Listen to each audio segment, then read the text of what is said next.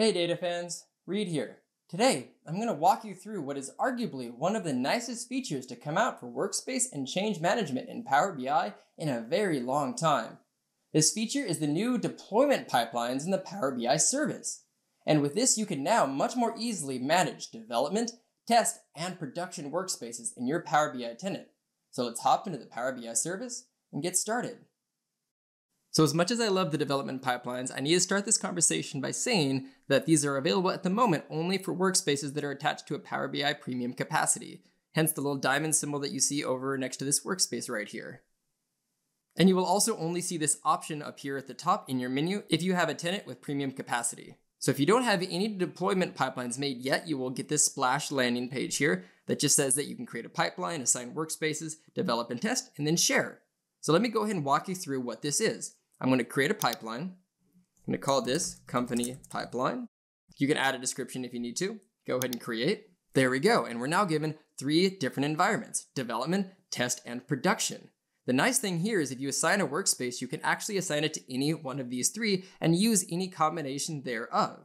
So if you assign a workspace, you will see that you can only assign one workspace at a time. I can choose where I want to assign it to. So whether or not I want to start from the development, the test, or the production environment, I have that flexibility.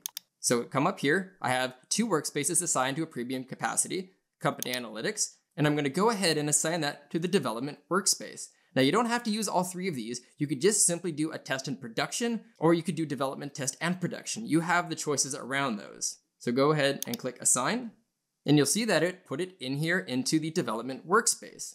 And if you click show more, you'll see that there's 2 primary things included in here. We have the data sets. We also have the reports. I actually have 2 versions of the report in here. I have Google Analytics plus a dev version of the report, specifically only for development and nothing else. And we can also see that there's 0 dashboards. Now you might notice that there are no data flows in here. Those are not things that are included with this.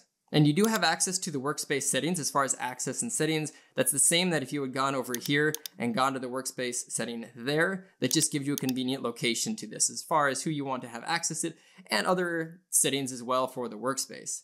Now you can publish an app off of this if you wanted to, just like you normally could.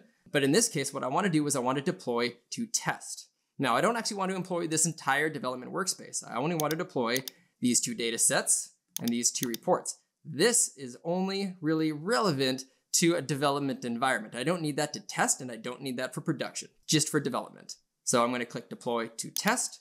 And what this is going to do is it's going to spin up an entirely new workspace for me and copy all 4 of these over there. You can see that it's going to be called now Company Analytics Test.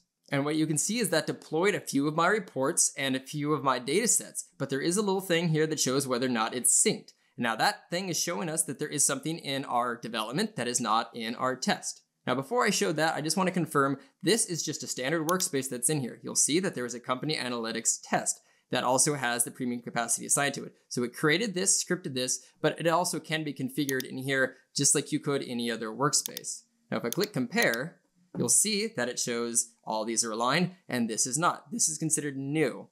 Now, personally, I'm not quite sure about the syncing as far as the way that interface is designed. To me, I didn't want to deploy that, and this almost makes it seem like there's an error. So I would potentially consider some other notification in there. And also the fact that I actually did not make any changes yet. That workspace had just some of the objects migrated from development to test. So I'm hoping they maybe update this to change the way it's displayed, but it is at least letting you know there are differences between the 2. If I wanted to, I could then add this and deploy it, but again, I do not need this report in my test workspace. And the same thing in here, I have an option to publish the app or deploy to production.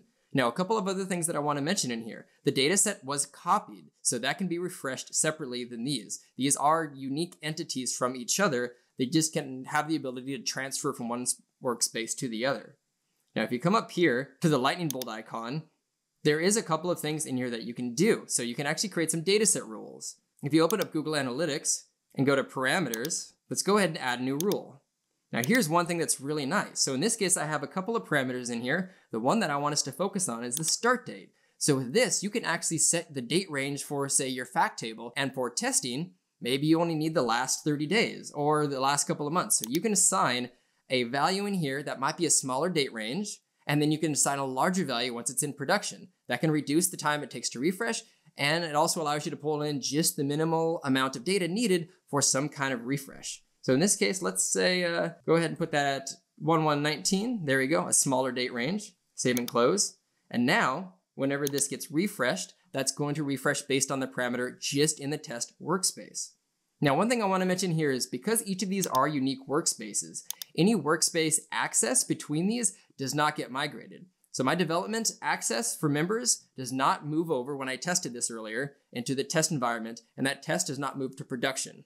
Now, this might be something that changes in the future. I didn't see any specific mentions of this in the documentation that they currently have on Microsoft.com, but the member access has to be set up individually for each of these environments, just to let you know. So again, I'm just actually going to go ahead and migrate everything, so I don't even have to click on any of these to check them. I just simply say deploy to production, and because I didn't make any selection, it will automatically select all of them. There we go. And because they share the same number of datasets and reports, and I didn't selectively remove anything, they do get more of that green indication to say that they're perfectly in sync. So again, I think this points to the fact that I would like this to be changed as a different symbol and description because no actual changes were made. I just selected to choose not to bring in one of those items. And the production environment is now a workspace that again is over here. We have the original one, we have test and production, and if we want to, we can actually rename them in here as well. So I can go to workspace settings and I can call this development. There we go, to make sure it's consistent. So we have development, test, and production, and you will see that reflected again in this list over here. And if you wanted to even get rid of the word production, you can change that as well too. And then if you wanted to update that parameter that we had set in test, you can go to production. You can set your own rule here for that. Open that up, go to parameter rules, add a new rule, and then say start date. In this case, let's say I want this to be back to 2010. There we go.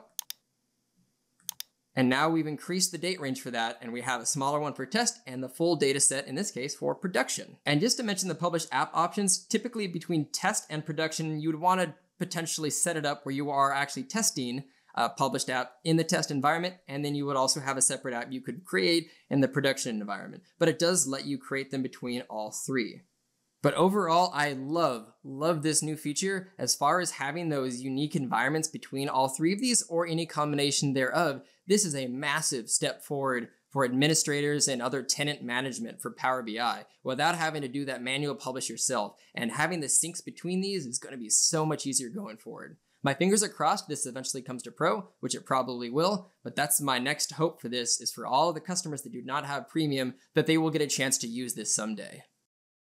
Thank you so much for watching, and please don't forget to like, comment, or share this video. Plus, if this is your first time to my channel, or you want to see more of these awesome videos, please click that subscribe and notification button. So until next time.